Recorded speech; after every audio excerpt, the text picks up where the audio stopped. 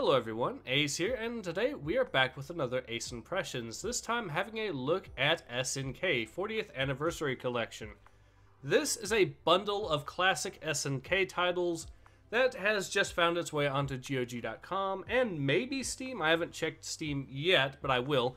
It is on sale right now for the low price of $15, although the full regular price is $30. So the big question is whether or not this game is worth your time, and my answer is yes. At least for the most part. On sale it is definitely, but let's get into that. First of all, this, I should mention, is a pretty decent little collection in its own right, because not only do you have the actual set of games that this bundle includes, but you also have the museum with a lot of soundtracks, art, and all of that. So for the fans out there, this is definitely a series to get. So, if I remember correctly, there's 20-some games, give or take, in this, but there are some things that actually make this little pack stand out. First of all, you have region versions for a lot of these.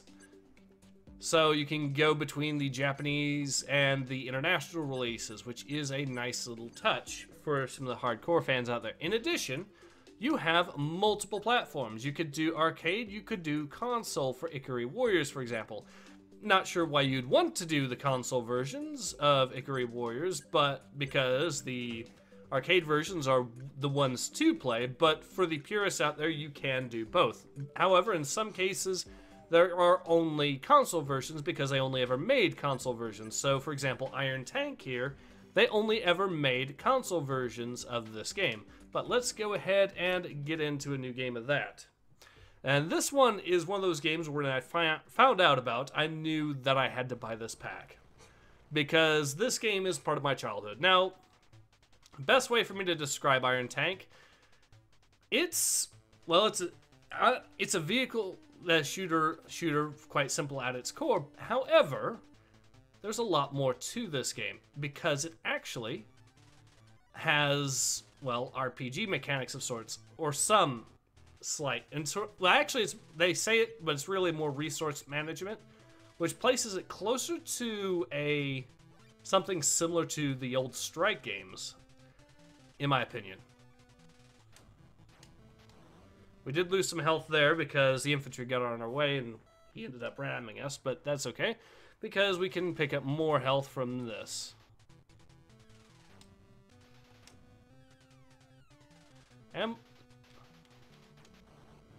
alright.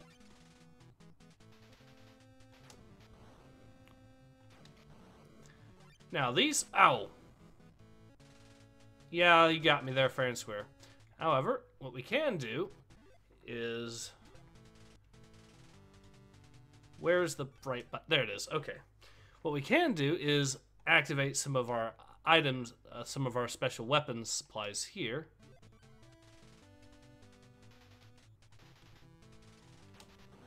And this will make our shots more powerful.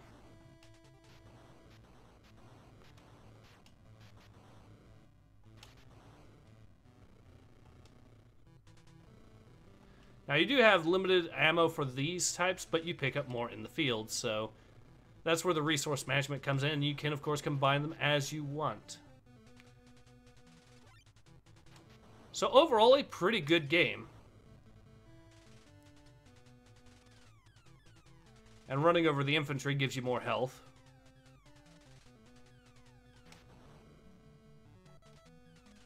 Oh, let's hear what the radio has for us. Snake, watch out, use radar, gigantic enemy objects up ahead. Okay, so boss battle. That's a symbol to start using more of our specialties.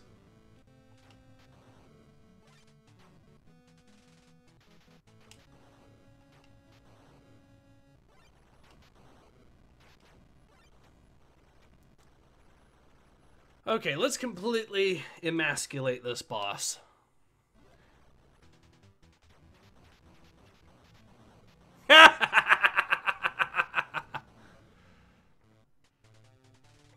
Did I mention there's also branching paths, so you can get, so the gameplay experience actually varies a little bit.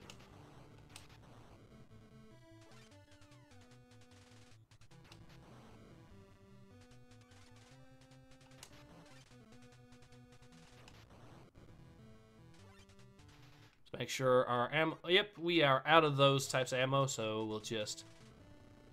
Ow. Avoid that, and then we can actually... This is one of those games where it can actually be difficult to put down because of just how fun it is. Okay, let's see what the radio says. Apparently the radio just got deactivated just as we were about to start it up.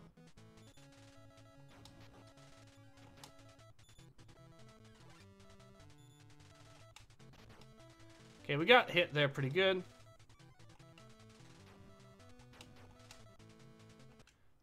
It looks like we want to get some more blast.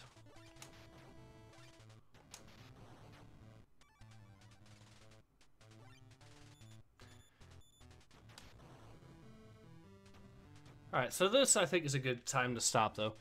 Just because I'm having way too much fun and otherwise I'd be here all day.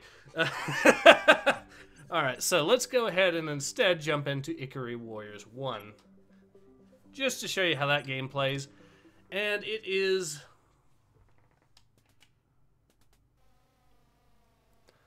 So it's another World War II-ish setting from the looks of it. Although I'm thinking it's probably set a little later. Maybe.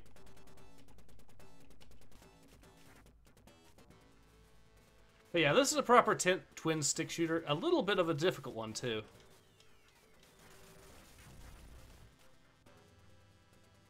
Still a classic, though, for good reason. Just make sure, like I said, to play the arcade versions rather than the consoles. Another little feature I can show you, since I screwed up there a little bit.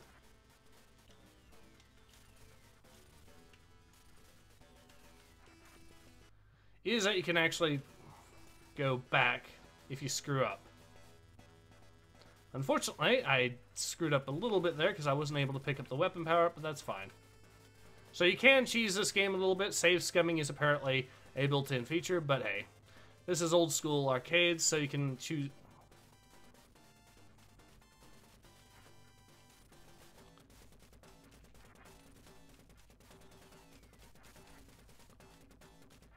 But yeah, it's a fun little game, and you also get to drive around in a tank in this thing too, although admittedly...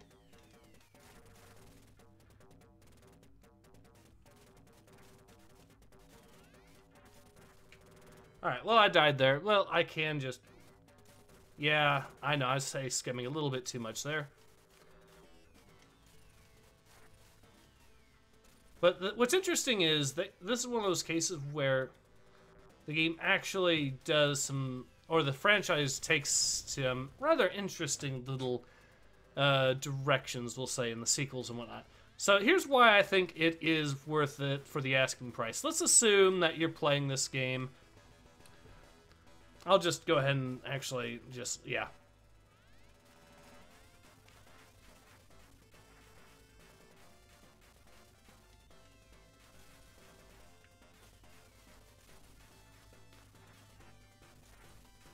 But yeah, assuming that you pick this up, if you can get at least, say, what, maybe five or so games that are worth your time, then I do think it would be worth the $15 asking price.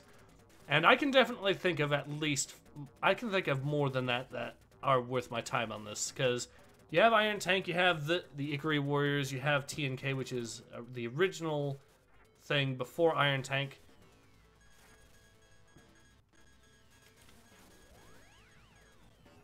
We finally got ourselves our little own tank. Now the tank is a one-shot, even for enemy small arms, which is hilarious.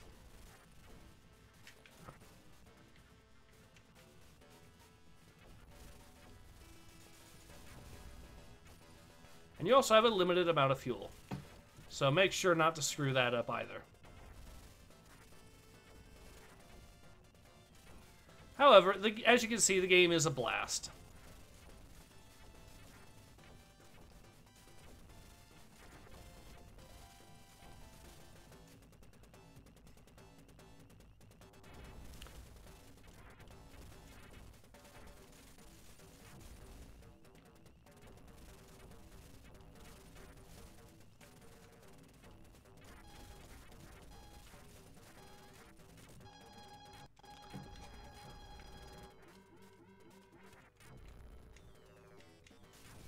So we've upgraded our grenades from the looks of it.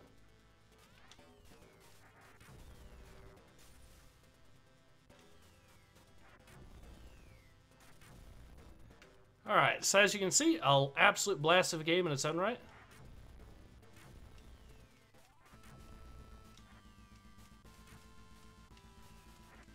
Ooh, he got me. That's fine. That's a good stopping point anyways for that. And so yeah, like I said, is it worth the asking price? I would say yes, on sale. If however you are unsure and it does go off sale by the time you see this at 30 bucks, I will say this, if you can find 10 games, then it would in theory be worth it that way. And there does seem to be enough good games here to make it worth your time. I really like Iron Tank and TNK here, and I also of course like the Ikari Warriors, at least the arcade versions. Like I said, don't play the console versions because those are hilariously awful, but definitely the arcade versions, yeah, sure. But yes, in any case, this has been Ace. Hope to see you guys again soon. Take care. Ace out.